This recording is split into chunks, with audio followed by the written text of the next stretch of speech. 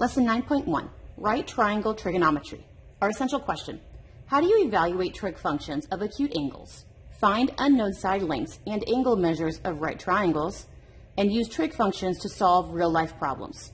Standard 9.1, number 4, using a calculator to solve right triangles. And we're asked to find the missing sides. This is not a special right triangle. Since it's not a special right triangle, that table won't help us, which means we have to use the calculator. So setting it up the same way. I still have my 28 degrees.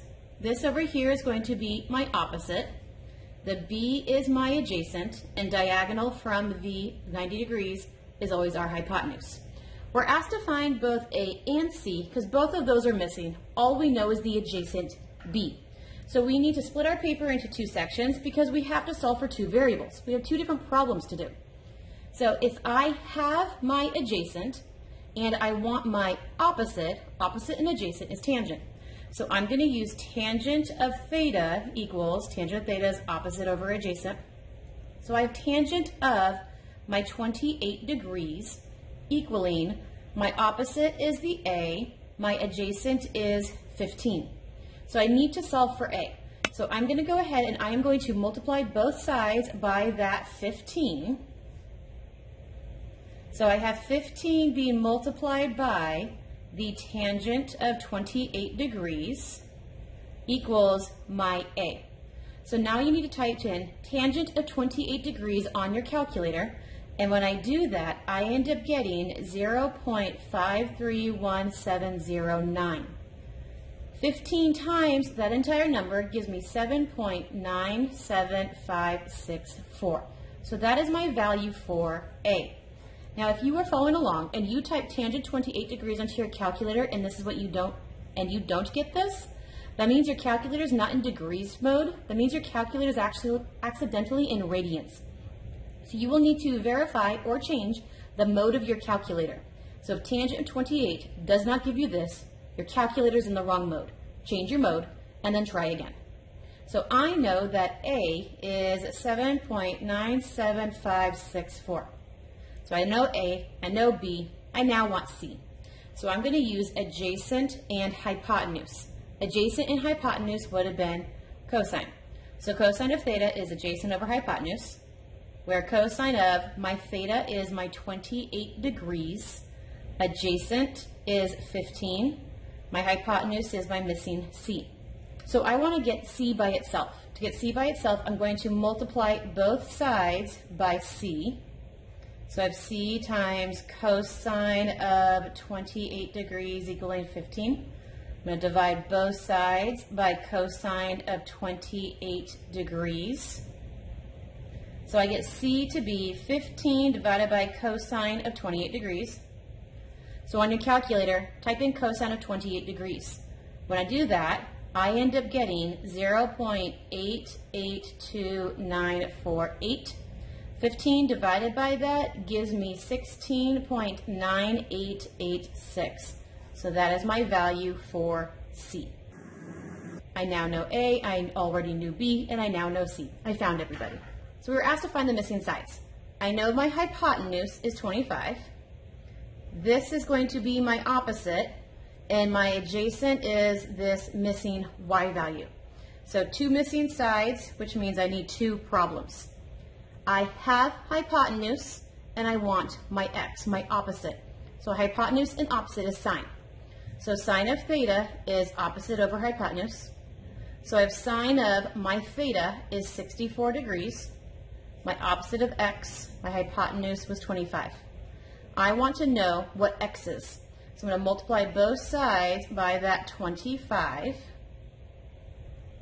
So 25 times sine of 64 degrees is X. So what is sine of 64 degrees? Sine of 64 degrees on my calculator is 0.898794. That multiplied by the 25 gives me 22.4699. And that is my missing X value, my opposite. Well, now I need my adjacent, my Y. So I'm going to use hypotenuse and adjacent. Hypotenuse and adjacent is cosine. So this is cosine of theta equaling adjacent over hypotenuse. My missing theta is 64 degrees. The adjacent is the missing y. My hypotenuse is the 25. I want to get the y by itself. So I'm going to multiply both sides by that 25. So 25 times cosine of 64 degrees to be y. So what is cosine of 64 degrees?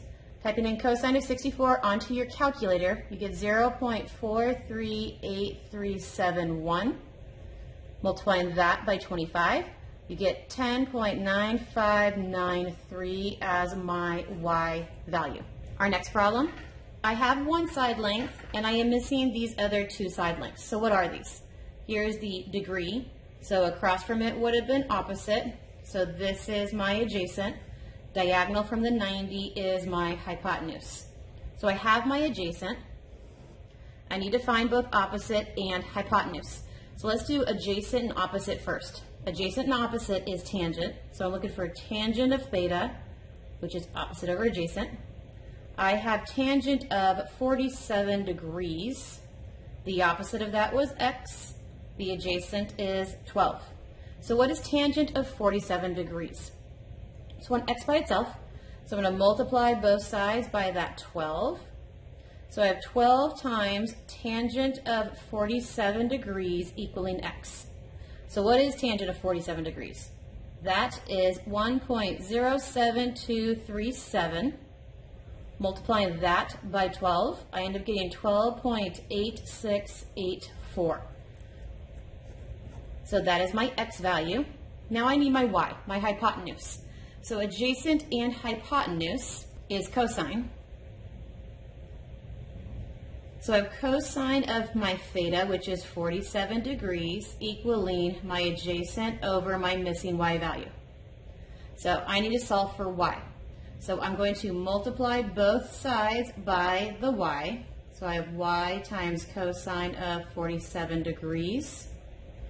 Divide both sides by cosine of 47 degrees. And y is 12 divided by cosine of 47 degrees. Well, what is cosine of 47 degrees? That is actually 0.681998. 12 divided by that is 17.5954. So I'm missing y value is that. Last problem. I know my hypotenuse because that's diagonal from the 90 degrees. I am missing the y opposite side and the x adjacent side. So two missing sides, two problems. I know my hypotenuse, I want my adjacent. Adjacent and hypotenuse is cosine. So this is cosine of theta equaling adjacent over hypotenuse. Cosine of the theta is 18 degrees. My adjacent is x, my hypotenuse is 34. I want to solve for x. So we are going to multiply both sides by the 34. So I have 34 times the cosine of 18 degrees equaling x. What is cosine of 18? Cosine of 18 degrees is 0.951057. Multiplying that by 34, I get 32.3359, meaning my missing x value. So I have my adjacent now. Now it's the opposite. Opposite and hypotenuse would have been sine. So now I'm going to do sine of theta. And my theta is still the 18 degree angle. So sine of 18 degrees is my opposite over my hypotenuse. I need to multiply both sides by that 34. So I have 34 times sine of 18 degrees equaling that missing y. So what is sine of 18 degrees? Sine of 18 degrees is 0.309017. Multiplying that by the 34, I get 10.5066 as my missing y value. There are 4 problems left on the page for independent practice. Please do those.